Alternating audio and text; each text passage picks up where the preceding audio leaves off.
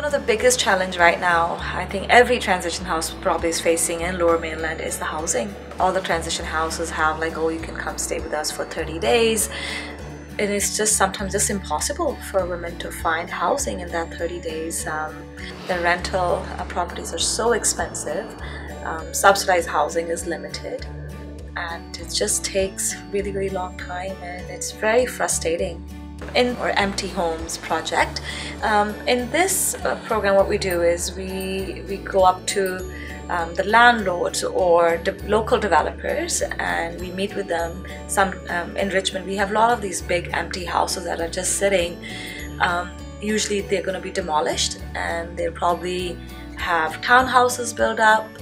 So what we do, we ask these developers to at least give us those houses that they have, 6 to 1 year easily, and then we can house some of our families in there, and that would give us enough time to work with BC Housing to find more subsidized housing, and that also it gives the neighborhood a safe place rather than having these empty homes, and it attracts a lot of time, break-ins, which could be a huge issue for the developer. And there's a city bylaw say that you have to keep the house secure.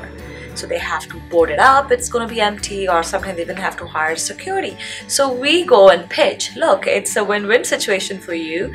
You don't have to spend all this money on doing this, and it's a good cause. We had one builder who's never charged us. He said, as long as just pay the hydro and the electricity, that's good enough. There are challenges because, again, it's still a temporary house, right?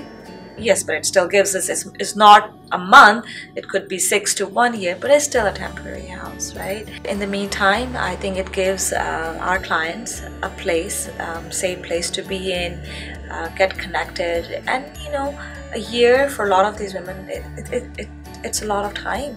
It's not just about housing, it's also their support. They need that support. They need someone that they can talk to, need to know there are other women in the same situation. And I think more than the staff, the other women in the house really plays a huge role. And when she sees she's not alone, there are other women in a very similar situation, that gives so much more courage.